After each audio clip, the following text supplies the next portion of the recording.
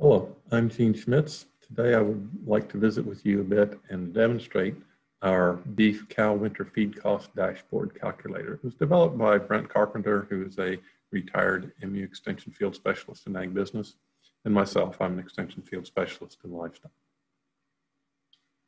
Winter feed cost dashboard was designed to provide an estimate of winter feed costs. We looked at the period of January 1st through March 31st. For spring calving cows in late gestation and fall calving cows in late lactation. I put together maintenance rations in that I'm not adding body condition score, and we utilized good, fair, and poor quality hay. And we looked at either raised or purchased hay in these calculations. Again, the feeding period and the conditions that we're looking at are the feeding period of January 1 through March 31st for medium-sized cows, British breed, lower milk production, maintaining a body condition score in late gestation or late lactation. And I did include a 5% hay waste in these calculations. I used a variety of ingredients, and again, with the different qualities of hay in combination with rolled corn, corn gluten feed, distillers grains, soybean hulls, soybean meal, commercial cow mineral, magnesium oxide, and salt. So for spring calving cows with good quality hay, I put together 5 different rations using these ingredients and different blends of those.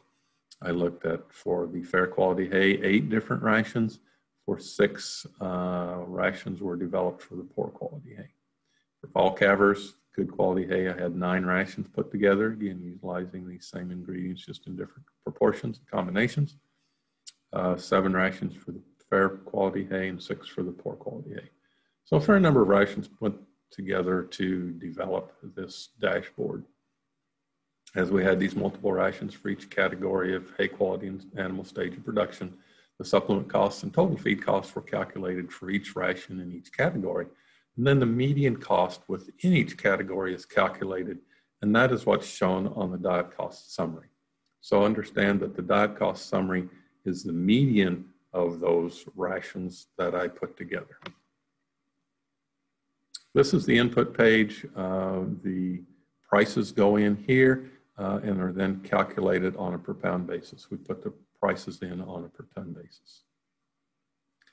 And as we look at that a little bit closer, you can see that we have the raised hay, the price a producer can put that in if they know what it is.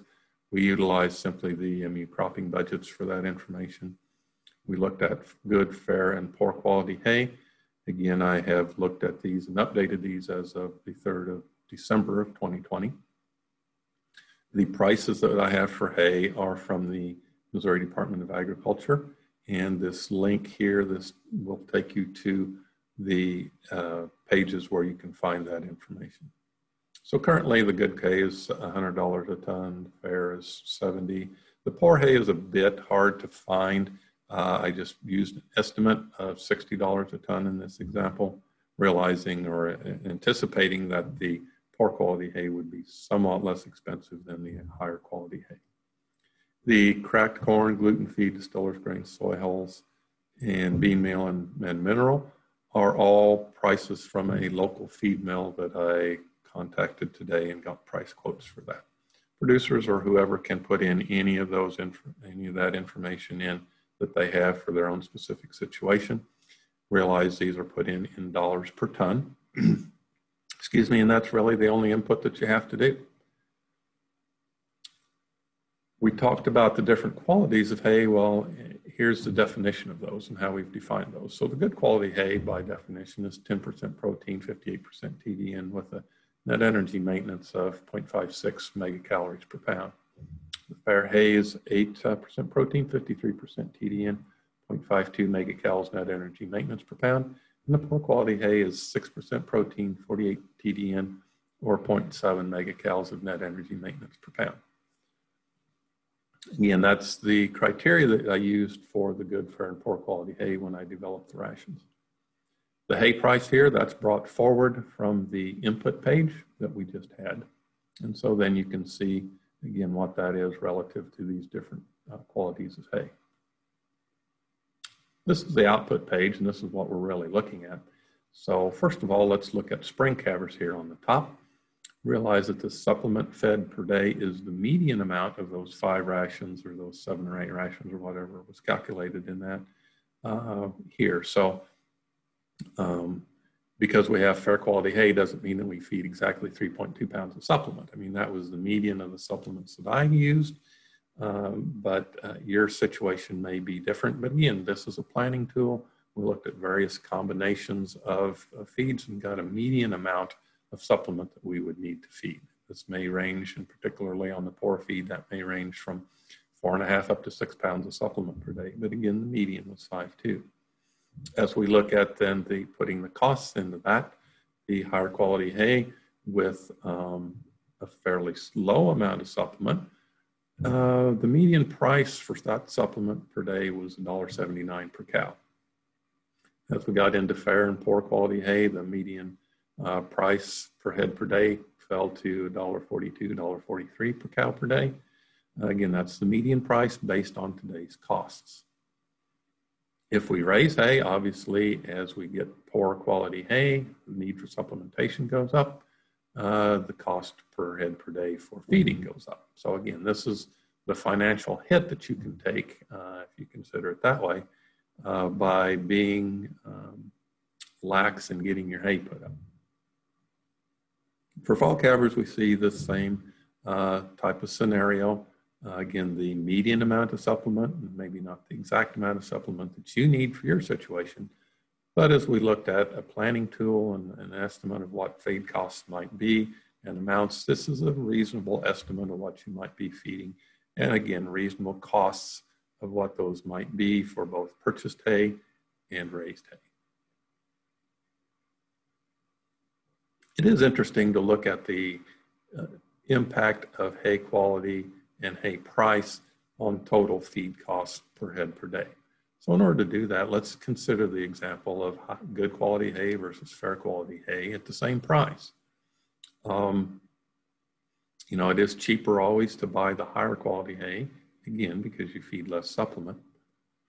But could you afford to pay a little bit more per ton, maybe have a little higher diet cow cost per day, but could you generate some savings from that from other ways in your operation? And we'll talk about those in just a minute.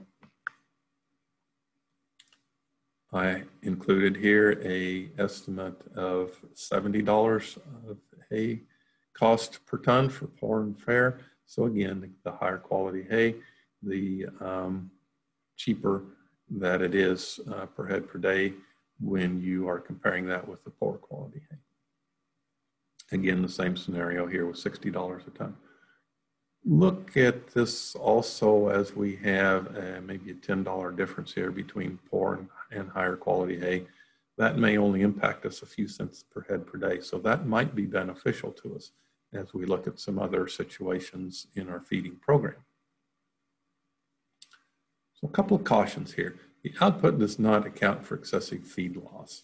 So as I mentioned, I put a 5% feed loss that was calculated into these rations. But if the poor quality hay results in like a 20% hay feeding loss, for example, I have to reflect that cost somewhere. And so the most likely way to do that is to increase the input price that I'm paying for hay to account for that loss. And again, going up to about a 20% feed loss increases my cost per ton of hay by about 20%. So again, that can be accounted for by adjusting that input price. The output also does not account for labor, equipment, expenses, and those types of things. So if these expenses are known, those could also be added into the input price for the hay. And again, I want to stress this is a planning estimate for winter feed costs. The actual feed costs will vary due to differences in hay quality, diets, feed prices, and those types of things.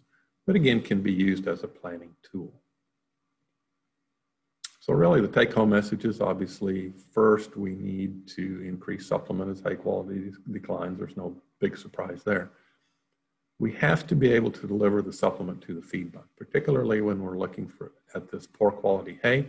We may need to feed 5 to 6 to 7 pounds of supplement per head per day. So are you equipped for that?